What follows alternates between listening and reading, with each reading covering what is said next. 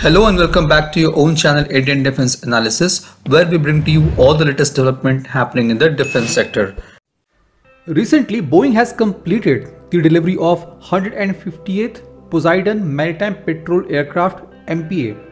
Now, as you all know that India is also operating a fleet of 12 Poseidon and is second largest operator of this MPA. Navy has spent $3.1 billion for the acquisition of these 12 aircrafts. Recently, the plan to purchase 6 additional P-8Is were halted by Ministry of Defense to promote the indigenous platform. As per the latest report from Business Standard, the US officials are optimistic that India will eventually buy 25 to 35 Poseidons, given the growing need for maritime domain awareness over the Indian Ocean, where Indian Navy plays role of regional gatekeeper. This task was earlier performed by Indian Navy's Tupolev 142 Bear long-range maritime patrol aircraft that were bought from Soviet Union in 1988. The fleet was retired back in 2017. To augment the surveillance and reconnaissance capability provided by 12 P-8Is, the Navy is also proceeding with acquiring 8 new Medium Range Maritime Reconnaissance MRMR aircraft and a fleet of Sea Guardian unmanned aerial vehicles. At present, India does not have aircraft integrated with sensors and avionics similar in capability to P-8I MPs. The additional order of 6 P-8Is which was put on hold is really concerning, keeping in mind the growth of Chinese submarine warships, its presence in Indian Ocean. China is also supplying Pakistan with its latest submarines and warship, so eventually Pakistan is becoming proxy of Chinese Navy. The P-8I MPAs squadron is based in INS Rajali in Arakonam near Chennai. It keeps an eye over the Indian Ocean to seek out pirates, suspicious cargo vessels, hostile warships and submarines. The enhanced internal fuel tank allows the MPA to fly over 1,100 kilometers, patrol the area for 6 hours and then fly back 1,100 kilometers to the base, which is Arakonam. The range can be doubled with the help of aerial refueling. The P-8I features advanced sensors and weapons. It features a multi-mode radar that picks up aircraft, surface, ships and submarines. It has a belly-mounted radar which looks backward like an electronic rear-view mirror. The aircraft can also drop sonobuoys on suspected enemy submarines, radioing back any suspicious sounds that they pick up to zero down on the submarine.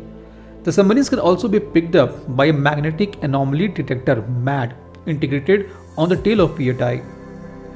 The aircraft has 11 hardpoints, 2 under each wing for Mark 82 depth charges or Harpoon anti-ship missiles, 5 stations inside the weapons bay for Mark 54 torpedoes, and 2 hardpoints up front for combat search and rescue equipment or for additional depth bombs. The P-8I also communicates with Indian submarine with the help of data link, which can pass on the location of enemy submarine. The Indian submarines can then zero in on the intruder and fire torpedoes to destroy it. While P-8Is are indeed a very potential platform which has multiplied the Indian Navy's capability, the halt of 6 additional P-8I order has raised concern. However, the bigger question is, what is the alternative for P-8Is for Indian Navy?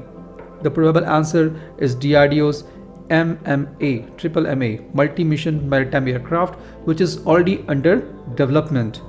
Most of the sensors, electronics and avionics to be used as part of MMA program has already been developed by DRDO and are at various stages of integration and testing. 70% of sensors to be used in MMA is derived from Netra AEW&C. The platform chosen for MMA is Airbus C295 aircraft, which is not as powerful as Boeing modified 737 but still decent enough for this role. This is why it is almost 1/4 of the cost of Boeing's P-8Is, which means India can literally build 24 MMA at the cost of 6 P-8Is. The Center for Airborne System CAPS Bengaluru has prepared a blueprint to modify 6 of the 56 C295 military transport aircraft procured by Indian government from Spain for maritime usage by Indian Coast Guard.